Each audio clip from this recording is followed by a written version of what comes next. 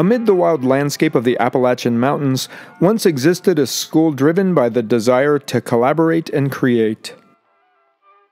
Black Mountain College attracted some of the most influential and creative minds of the early 20th century and redefined notions of art and education. The interdisciplinary nature of the curriculum allowed artists in all professions to exchange ideas in an open-minded setting. Never was this more evident than in the famous Summer Institute of 1948 and 1949. While numerous luminaries attended these institutes, one name in particular dominated above the rest: Buckminster Fuller. As part of his teaching during this period, Fuller collaborated with students at the college to create a rustic version of the geodesic dome. One student who helped on this project was sculptor Kenneth Snelson.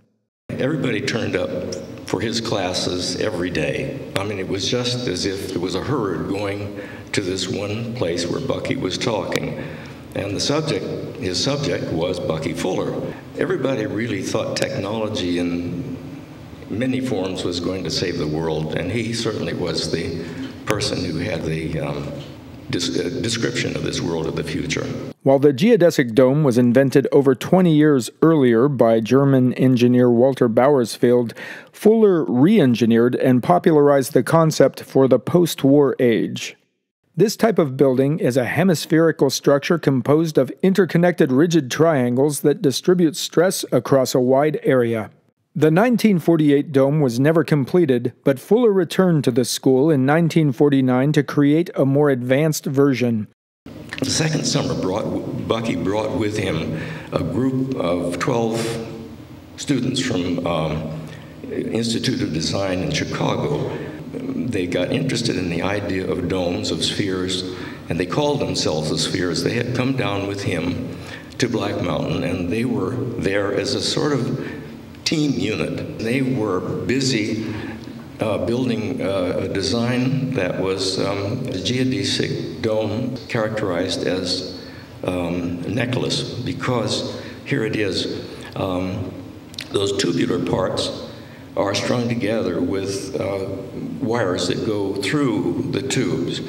And this geometry was not the final geometry that he ended up with, that we all know and love, the geodesic dome. This is a contemporary example of the geodesic dome. As you can see, this building does not fit the mold of a traditional American home. So back in the mid-'80s, when I was in my teens, my mom started getting this magazine called Mother Earth News, and it had these advertisements for geodesic domes in it. We ended up building a dome. So we bought a kit, and we spent 2 and 30 years. We did most of the work. We hired out a few pieces. We had family help. We like the do-it-yourself part of it. You know, yeah. It was a kit. We could put it together, take our time, pay for it as we went along, and we learned a lot of life skills building a house.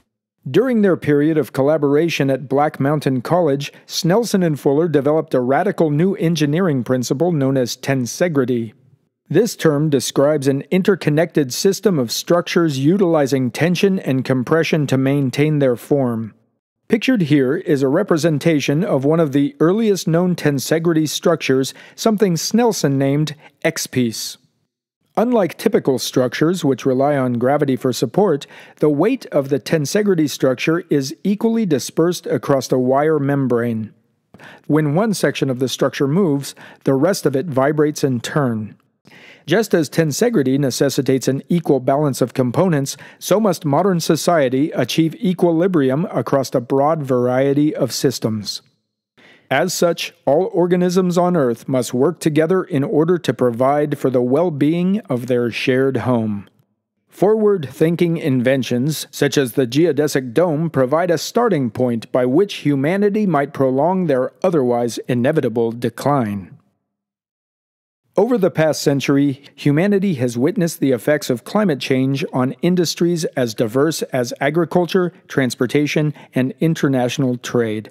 If design and engineering do not change with the times, little will be able to prevent the collapse of these fragile human systems. Mere miles from old Black Mountain College campus exists the perfect representation of such ideas. Here, a geodesic dome serves as the greenhouse for an otherwise traditional American farm. Change begins with small steps, and even the addition of this simple structure portends the possibility of great change on the horizon.